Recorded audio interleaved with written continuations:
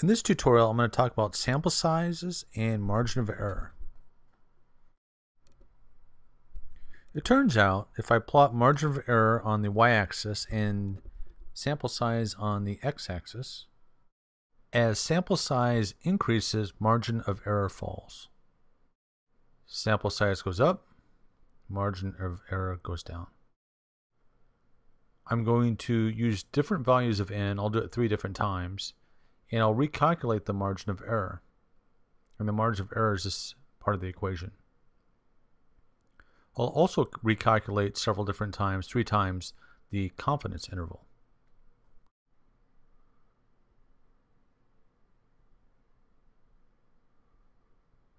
So now I'll do an example.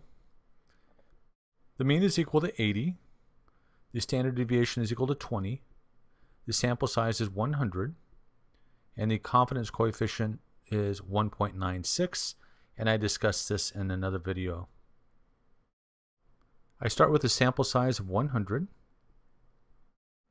I calculate the margin of error, and that's equal to 1.96 times 20, which is the standard deviation, divided by the sample size, the square root of the sample size, which is 100. This is equal to 1.96 times 20 divided by 10. This is equal to 1.96 times 2, which is equal to 3.92. Now I'll calculate the confidence interval, and that's equal to 80, which is the mean, plus or minus the margin of error. So it's 80 plus or minus 3.92.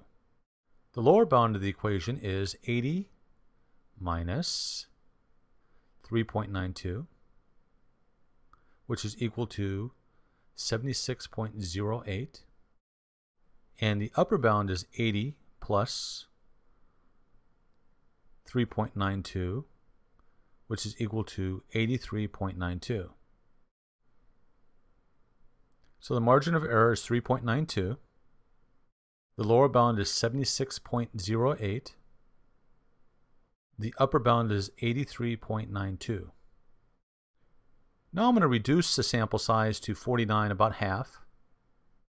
So the margin of error is equal to 1.96 times 20, which is the standard deviation, divided by the square root of the sample size, which is 49, which is equal to 1.96 times 20 divided by 7, which is the square root of 49, which equals to 1.96 times 2.9, which is equal to 5.68. The confidence interval is equal to 80, which is the mean, plus or minus 5.68, or the margin of error, which is 5.68. So the lower bound is 80 minus 5.68, which is 74.32. The upper bound is 80 plus 5.68, which is 85.68. The margin of error is 5.68.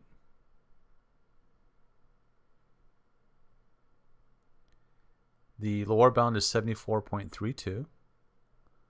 The upper bound is 85.68. And the sample size was 49.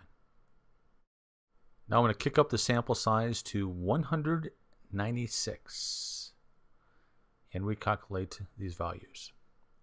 The sample size is 196.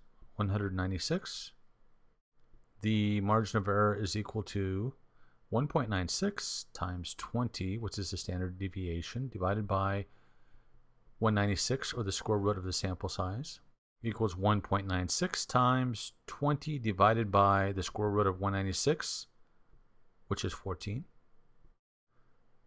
This equals to 1.96 times 1.4, and this equals to 2.80.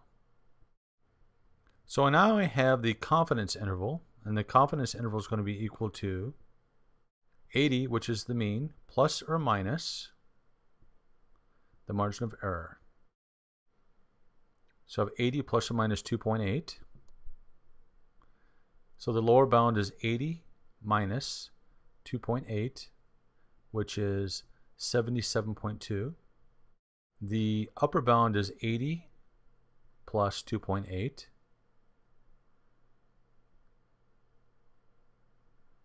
which is 82.80. So the margin of error is 2.8. The lower bound is 77.20. The upper bound is 82.80. Now I'm going to graph these points, and let me get rid of everything. If I plot margin of error along the y-axis and sample size along the x-axis, I see that as sample size increases, margin of error goes down. Sample size increases, margin of error goes down.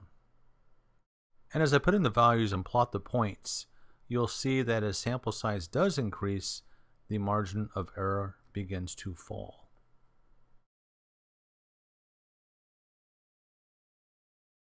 As sample size goes up, margin of error goes down, and the width of the confidence interval goes down too. As sample size increases, it becomes easier to predict the population mean. That's the conclusion overall.